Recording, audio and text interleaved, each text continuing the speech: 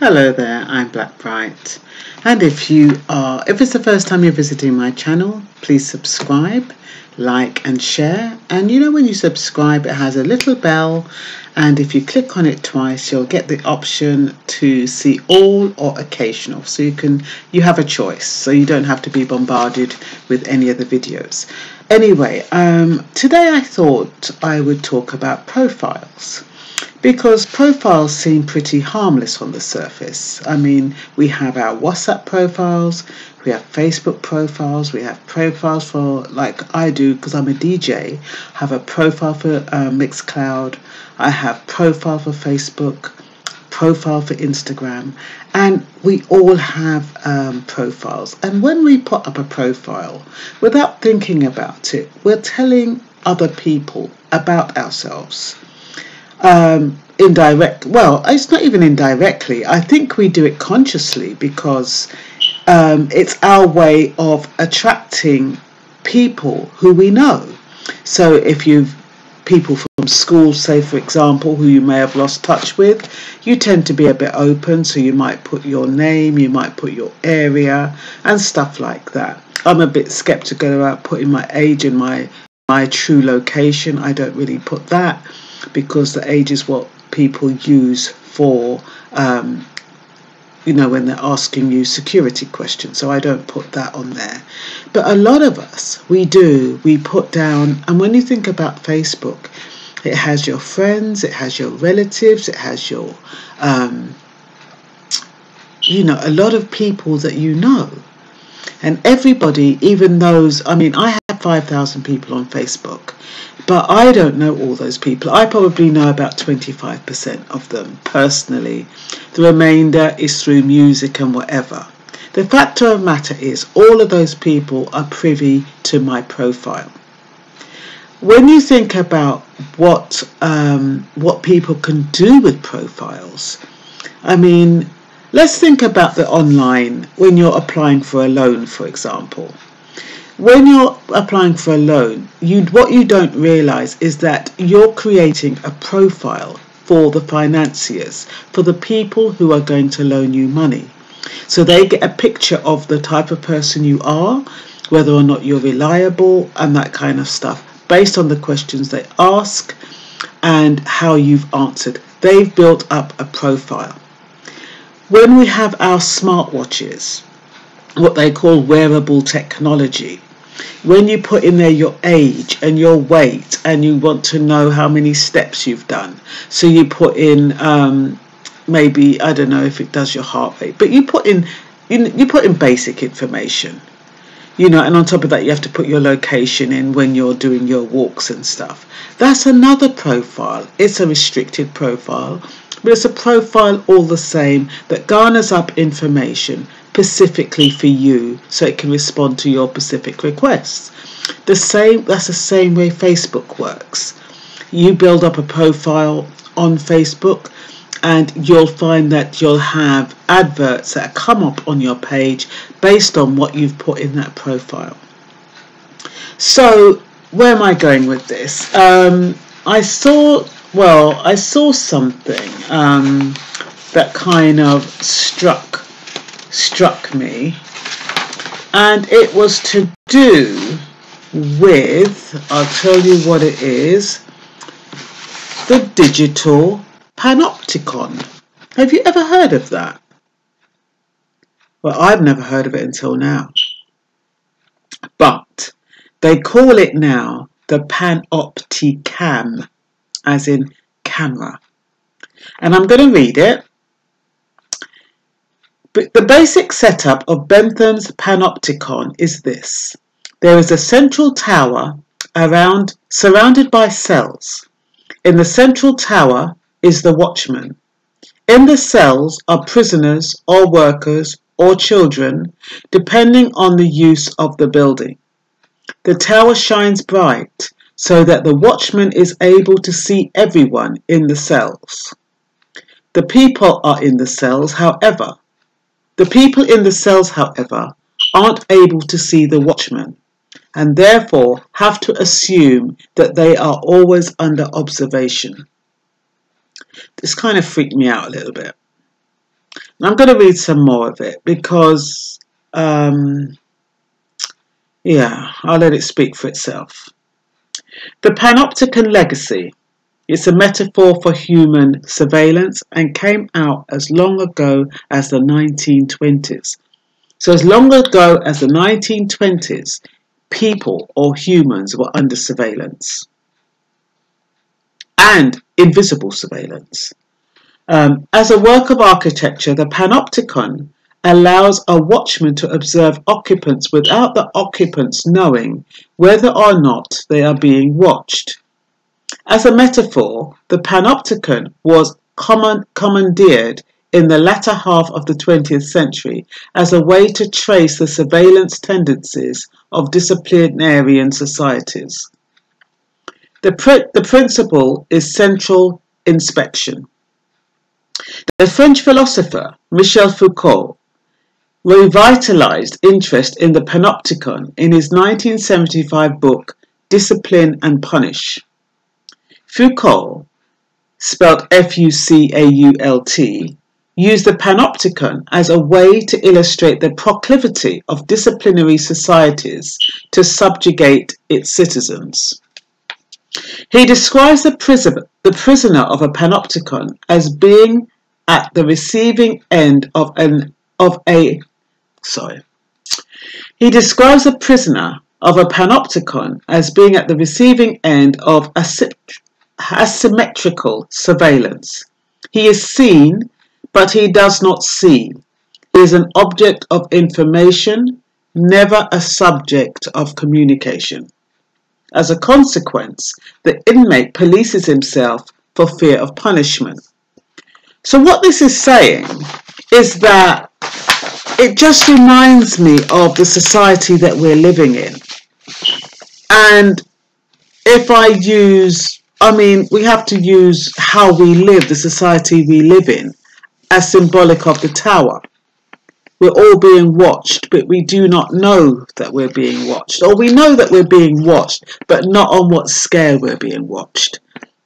And I spoke of the profiles because we are sharing information about ourselves, and in essence, we're actually giving consent.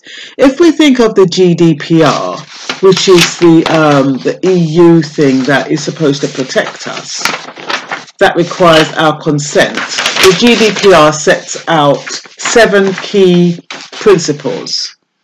And it's a collection, and it's used for the collection and processing of personal information and individuals within the European Union. But the thing is that people aren't collecting this information when we put up our profiles. We are actually offering our profiles for free. By us putting up in that information, whether it's on Facebook or social media, whether it's on our watches, whether it's on an online application for a loan or a mortgage application, we are offering our profiles, and they're quite explicit because they're for a specific purpose. And when you're filling up an online application, whether it's for a credit card or whatever, you're not thinking to yourself, oh, I'm creating a profile, but you are. The GDPR sets out 7 key principles: lawfulness, fairness, and transparency. Of course, there's always exceptions with the police. They'll use it for, protecting society and that kind of stuff. National security and safeguarding. They can share information because of children and adults, vulnerable children and vulnerable adults. Purpose limitation. They should only be used for a specific purpose. So when we put our profiles up, we're putting it up just to show our mates or our friends how we look. Sometimes, we beautify how we look, and we are, as far as we are concerned, we are sharing information to people that we know, or even people we don't know, depending on our business, and assuming that information is going to stay where it is. Data minimization. when we put up information or when we give out information. That is supposed to be the minimum required, and that is all they're supposed to use, the absolute minimum required to do the job. And you know, when you think about the DWP asking all of these questions, going over the top, they're not supposed to do that under GDPR. They're only supposed to ask for what is necessary for them to give you that particular benefit. Same with the Home Office and the visas. You tell your whole bloody life story for a visa. That's not how it should be. Accuracy, of course, the information you have is supposed to be accurate, storage limitation, integrity and confidentiality, and accountability. So that is GDPR when you're thinking about, say, security of the information that you put out with your profiles. I'm going to read some more because this Panopticon gets deeper. It raises the question, does the fact that we don't know we're being watched mean we are being normalized in the way the Panopticon was intended to correct behavior? The Panopticon, the occupants are constantly aware of the threat of being watched. This is the whole point. But state surveillance on the internet is invisible. There is no looming tower, no dead eye lens staring at you every time you enter an URL. The thing is that it's subconscious because we know we're being watched. We poo-poo it because we say we're doing nothing wrong. So we poo-poo it. But it does affect what you say and what you share. Because at the back of your mind, you're always thinking, I wonder who's going to see this. I wonder where it's going to go. So subconsciously, we are being controlled. We're actually policing ourselves. We're actually behaving in a way exactly what that is saying.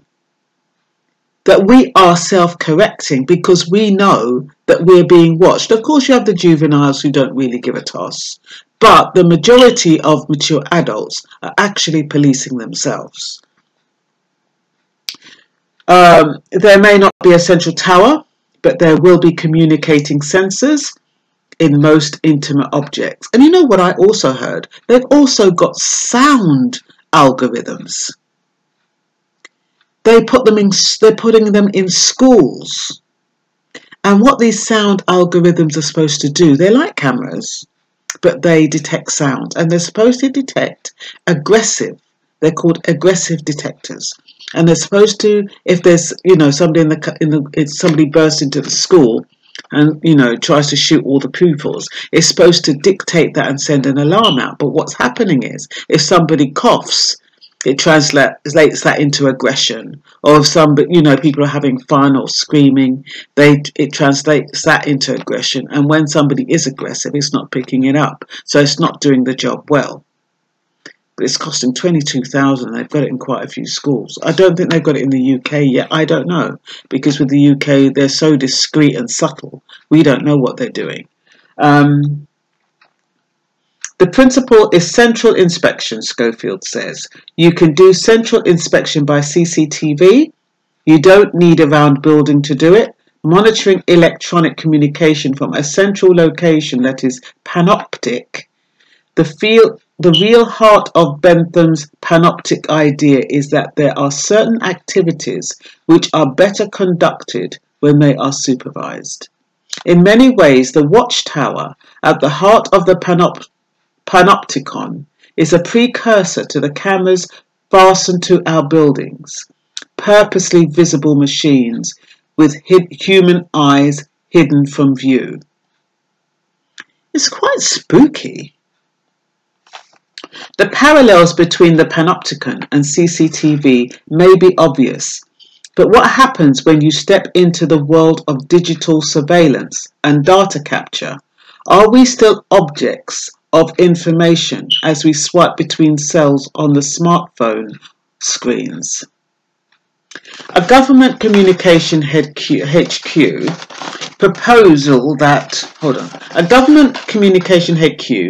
proposal that would enable eavesdropping on encrypted chat services. I think that should be proposed, actually. Government, well, it's GCHQ, proposed that would enable eavesdropping on encrypted chat services. Anyway, what that's saying is that the GCHQ wants to eavesdrop on encrypted information. What they want to do is to blind copy all of our messages, basically. So if I send a WhatsApp, we don't know it's been blind copied to the government or who else. This is what all this is about.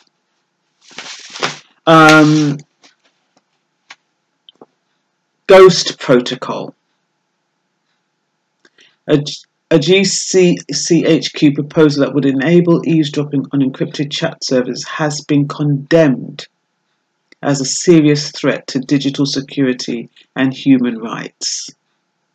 The proposal was first mooted by two senior intelligence officials, Ian Levy and Technical Director of the UK's National Cybersecurity Centre, and Crispin Robinson, Head of Cryptanalysis, the technical term for code breaking, at Government Communications Headquarters in November 2018. They would use a technique that would avoid breaking encryption, instead requiring encrypted messages servicing to, in effect, CC or blind copy the encrypted message to a third recipient. This would turn a two-way conversation into a group chat where the government is the additional participant, or add a secret government participant to an existing group chat. I mean, that is kind of spooky, don't you think? I mean, I know they say they're doing it for terrorist threats and stuff, but they have to know who... They must know who's doing all of this stuff. I mean, they must know what kind of... They should be able to screen certain people. People's WhatsApp and Facebook and Instagram should not have messages that are blind copied to a third party, and we don't know about it. In an open letter signed by more than 50 companies, civil society organisations and security experts, including Apple, WhatsApp, Liberty and Privacy International, GCHQ was called on to abandon its so-called ghost protocol. The ghost protocol is the blind copying, or the CCing, whichever way they want to call it, and instead focus on protecting privacy rights, cybersecurity, public confidence and transparency. But you know, when this stuff comes out, it's already done. You know, they make it look like, okay, they're going to try and stop it. It's probably already in force. I tell you something, my WhatsApp is playing up something stupid these days. My phone, it jumps all over the place. And it does make me wonder. It does make me think, you know, is somebody intercepting my phone? Apparently we have zero privacy, so let's get over it. A strong emphasis on privacy rights could be used as an effective marketing tool as well as an important compliance obligation. Yeah, so I did start off with the profiles because everything is linked. How we share information about ourselves quite innocently, quite naively, we have to curtail that. We have to edit the information that we're putting out there and only put what's necessary, what you don't mind getting into other people's hands. I used to have my phone number on Facebook, and I'd get these people calling me, some men calling me all hours of the night, telling me about, oh, they like the look of me and all this crap. And I'm like to myself, how dare you? I put my number on Facebook, not for that purpose, not for any random person to call me. It's on there so that people can send me music if they need to for my show. So then I took my the number off, And they can still call direct through this FaceTime or something. I don't answer it. I just think to me, it's an invasion of privacy. And that's another example of how people can actually invade you when they have certain information on you. So you really have to be careful, peeps, what you're putting into your profiles. And bear in mind when you're completing forms that you're actually building a profile for a third party. That is what you're doing. And we don't know what they do with that information afterwards. They're supposed to shred it, but we don't know what they do with it. And we don't know who they share it with. So you really need to be careful. And that's all for now. Bye-bye.